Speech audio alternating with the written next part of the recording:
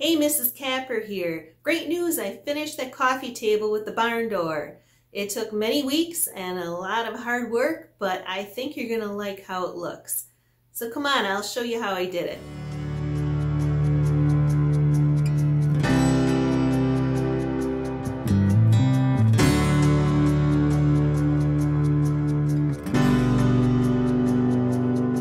So let's start from the beginning. This is how it all started.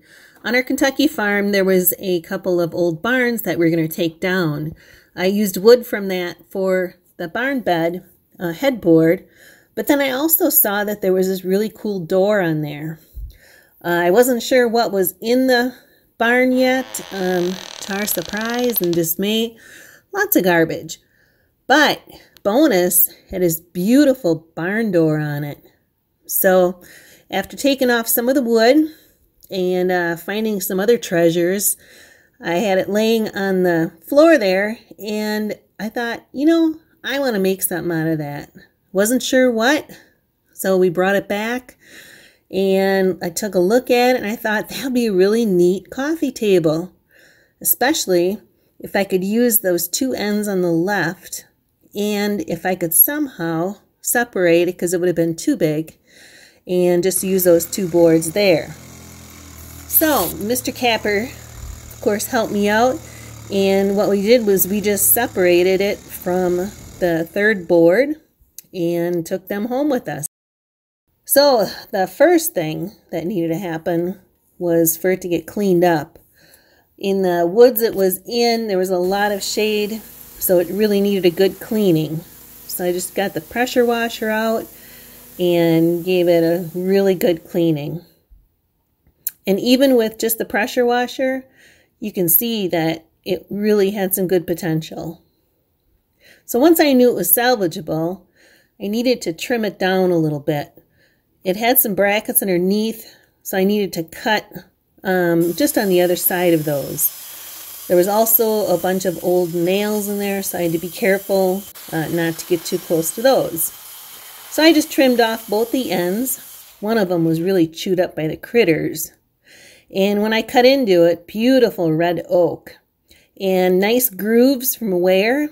And I really didn't want to lose those and, sand them flat. So I needed to trim off some of those braces that we just kind of rough trimmed when we were back in the farm in Kentucky.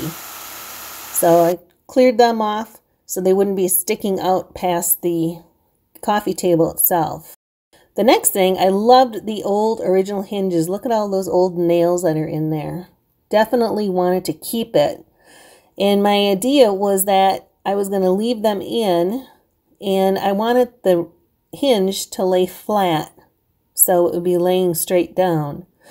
But to do that, I had to trim out some of the wood there so it would be able to lay flat, because you don't want anybody bumping their knee into it.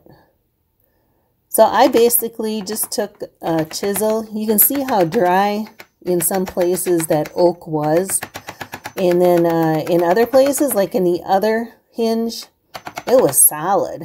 So it's very old, it's very worn, but yet it was a pretty solid piece of wood there. So once I got them trimmed, I looked at them, and that was good. I wanted them at a nice 90-degree angle, again, like I said, so you don't run into them with your legs. When I pressure washed the wood, it really brought out some of that roughness, and so I was going to just sand it lightly with maybe a 120 and a 220, and you can see there's a lot of original old nails in there, and I was very careful not to sand over those because I wanted to keep that rust. I mean, that rust is such a nice patina. Once you start sanding over it, it'll just show like a shiny new nail, which I definitely didn't want. So the back side of it was pretty rough too, but it wasn't anything that I was going to get too fancy with. So I just hit it with a 120 just to take the roughness off of it. Now the hinges, like I said, I wanted to save the original hinges, and I wanted to save the patina that was on it. So I just gently used some steel wool and just cleaned them off just to get the loose rust off. So what I used for the wood was brushing lacquer. I know you can spray some stuff on. You could use a poly. This was a lacquer. It went on, it was real thick. It went on nice. I had to do, I think, 3 coats total. And it really brought out the grain. And depending on where you were, even some of the staining from where the nails were, which I thought was really neat. I used a different coat on the hinges and just used that on the table. And that was just the first coat. I ended up putting 3 coats on, and so then I finished with that. And that was a satin finish. I'm not one that likes a lot of gloss. So this is what it looked like after all the coats. Now to find the perfect table legs. I had many ideas and came up with this one. So on our farm, we have a lot of fence posts that are from the old farm, lots of very old ones. And I thought, you know, try to being authentic.